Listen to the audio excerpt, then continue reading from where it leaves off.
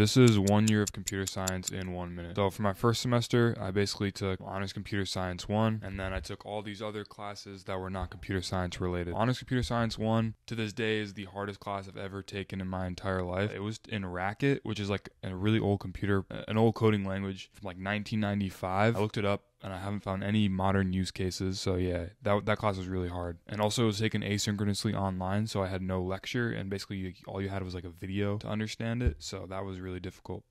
Okay, and then second semester I took Computer Science 2, which is also another really hard class at UMD. It's known as like our weed out class. So we started with like 150 something CS students, and then we ended with only 70. I do want to add that I learned a ton over this year, mostly about C++, object-oriented programming, and abstract data types. And then these are the rest of the classes that I took that were not CS related. So yeah, that's 1 year of a computer science degree in 1 minute.